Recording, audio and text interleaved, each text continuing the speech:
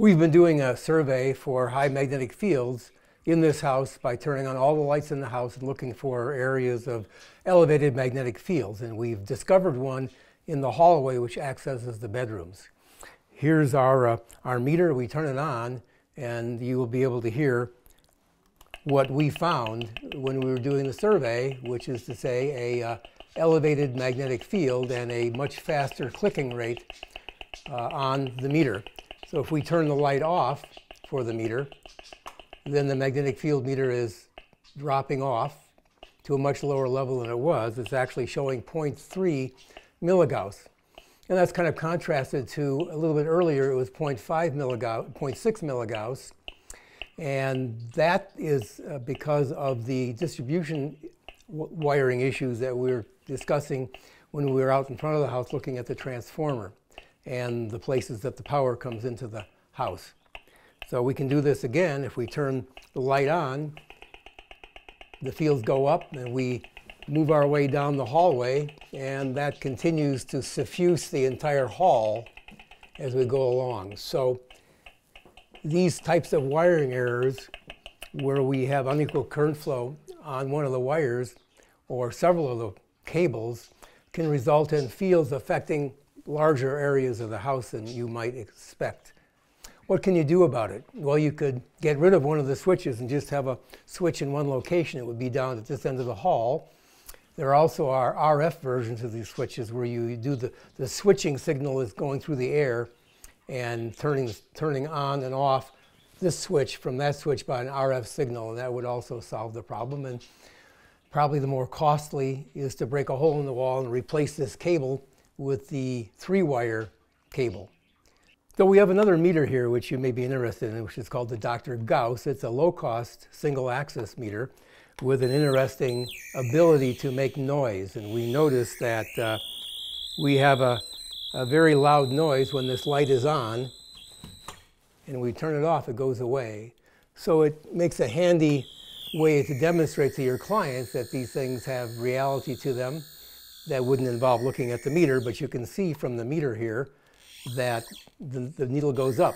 You also notice that as we turn the meter sideways, the needle goes down and the sound goes away. That's because this is a single-axis meter, and magnetic fields have directionality.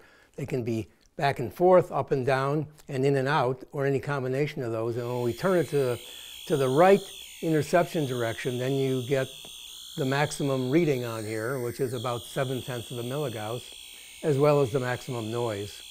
So it's a handy little device that you can get for, it's around $35 plus, shipping. We were inside the house a few minutes ago and had turned off all of the power to the house, and we were still, measuring a significant magnetic field all over the house under the condition of no power to the house. And so that suggests there's an issue outside. So we look outside the house and we found a transformer, which is probably powering every one of the buildings we see all the way around us here. And in fact, the building that we came out of is the one over to my right. And we've used this buzzing stick, if you will. You can hear it buzzing.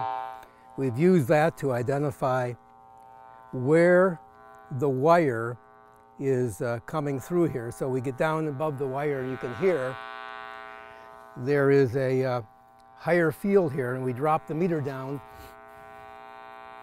and we have like a 2 milligauss, nearly 2 milligauss field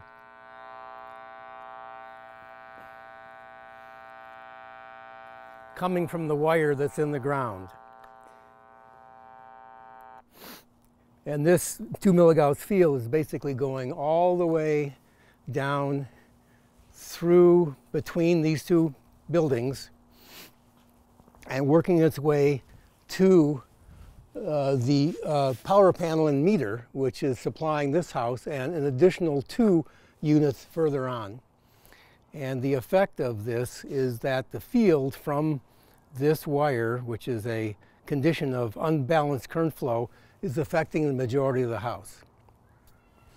So if we also bring our attention around over here, we know that this transformer has to be supplied with power from someplace, and that power is coming along here and going out into this parking area here. So we have a situation where we have a V in front of this house, which encompasses the entire width of the house and has this net current condition and is affecting what's happening in the house and giving highly variable fields. When we arrived here, the field was 2.3 milligauss pretty much throughout the house.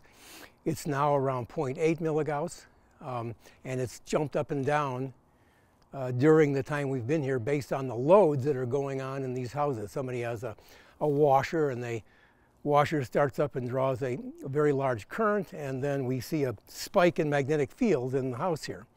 Once that thing started up, then the fields go back down. And as people add loads in all of these houses, the current flow goes up, and we have greater magnetic fields coming from this distribution wiring in the ground, and it's affecting the house. There's really no easy solution to this, although this should not be happening in a balanced distribution system, and depending on the power company, they might be willing to work with you to resolve the issue.